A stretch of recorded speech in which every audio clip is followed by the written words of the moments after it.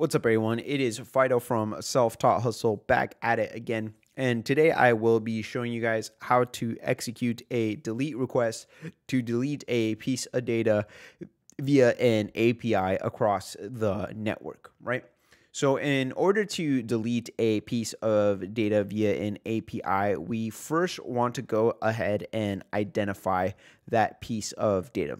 In other words, we want to isolate that piece of data so that we could go and then delete it with a delete request. And the way that we do that is by utilizing a URL, right? Now, this is just a blown up version of what's up here, right? But what we want to see here is that we want to get the post with the ID of 4 so that we can then delete it, right?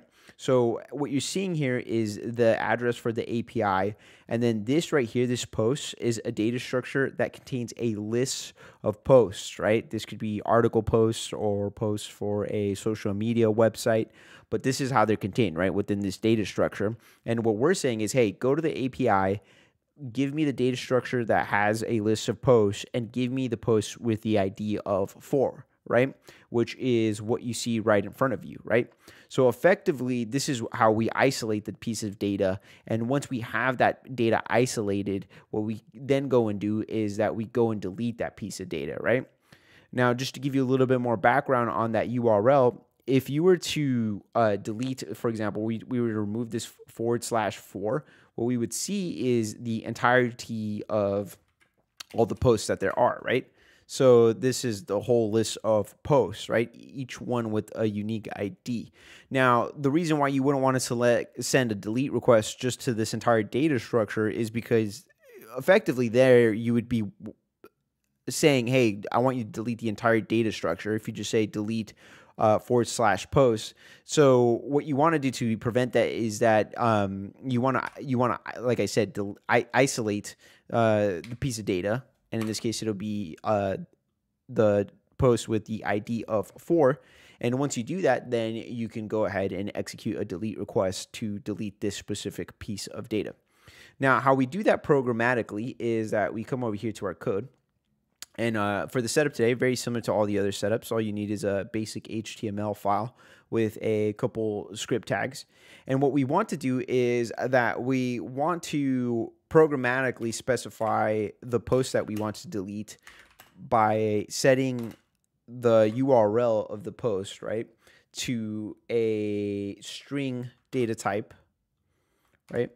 So go to the API, go to the post data structure, give me the data or the post that has the ID of 4.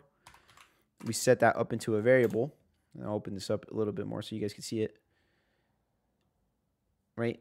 And then now what we're going to do is that we're going to set up an options variable, or a variable by the name of options, that's set to a object literal, right? And we are going to specify the request that we want to execute in a property by the name of method.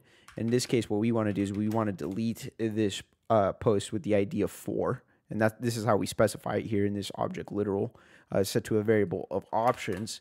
And then what we're going to do is now we're going to reference the fetch function, right? And what the fetch function is going to look for is 2 parameters that essentially say, hey, where am I going and what am I going to do, right? So we're saying, hey, go to the post data structure, give me the data that is associated with the ID of 4 and delete it, right? And the way that we specify that through the fetch function is that we pass those variables into the function as parameters, right? And then what we're going to do is that we're going to use the dot operator with the then function to get the response back from the API, right? So at this point, what we said is like, hey, we're going to go out to this API, we're going to ping it, and we're going to delete the post with the ID of 4, right?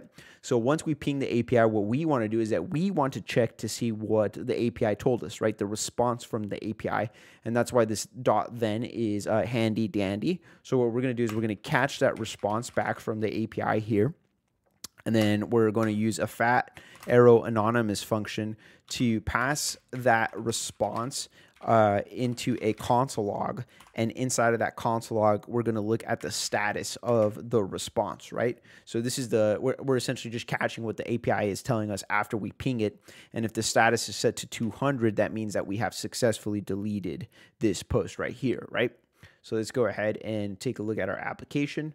And as you can see here, we have a status of 200, which means that we have successfully deleted the post with the ID of 4.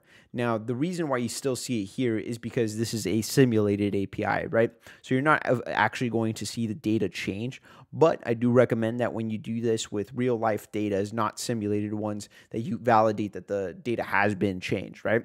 The good thing is, though, that we could still practice here and essentially simulate that it has been a successful delete request via the status code that the API gets us, or retrieves back to us, right? Or sends to us. So yeah, that was it. That's how you execute a delete request. If you guys followed along with the series for this week, I'm really proud of you. Keep going. And if you have any questions about this or any other aspect about APIs, go ahead and leave them in the comments section below. I appreciate you guys, and I will see you next time.